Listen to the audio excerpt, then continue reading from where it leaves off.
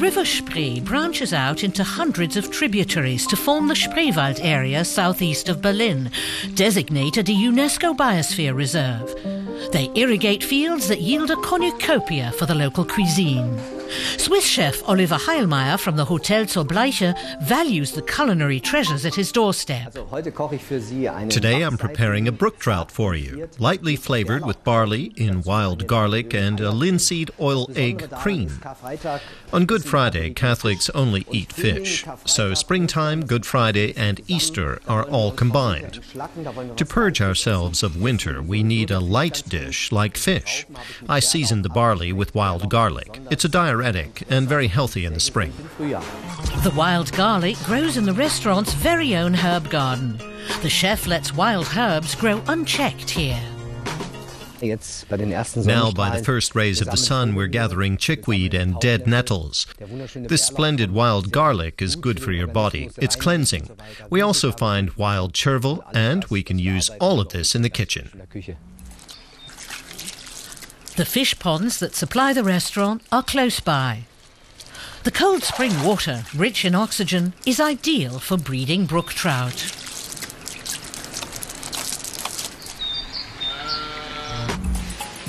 Time to start cooking.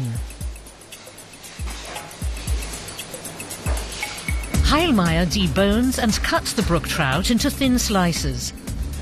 It's a relatively fatty fish and a relative of the salmon, good for frying and poaching. The brook trout fillets are laid in a stock of mustard, honey, grape juice and vinegar and cooked at a maximum temperature of 60 degrees Celsius. It's important to keep the temperature low. This is a very tender fish and it can't take too much heat. So I brought the stock to a boil and laid the still cold fish in, took it back out, covered it and then left it alone for a bit. The chef pours the warm stock over the fish until it's done. The skin protects it from being scalded. Brook trout is a native species, but still a bit rarer than common trout, at least when freshly caught.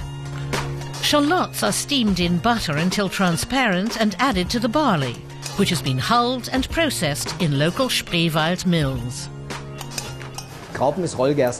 Pearl barley is a relatively old grain that often used to be used in soup. We're a bit more modern. We take inspiration from Italian cuisine and make a kind of risotto out of it. The risotto is then seasoned with chopped wild garlic to give it a more intense taste. Finally, it's time to make the sauce, a special hollandaise. Here too, the chef uses all local products, such as oil from hand-pressed linseeds. Spreewald cuisine is always very original and very genuine. There are potatoes and cucumbers here. There are wonderful products, and they're all authentic.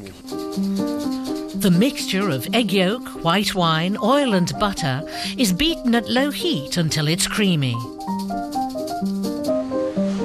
Now all the elements are ready to be arranged into a light meal for the Easter season. Served with a cool white wine, it makes for a perfect evening in southern Brandenburg.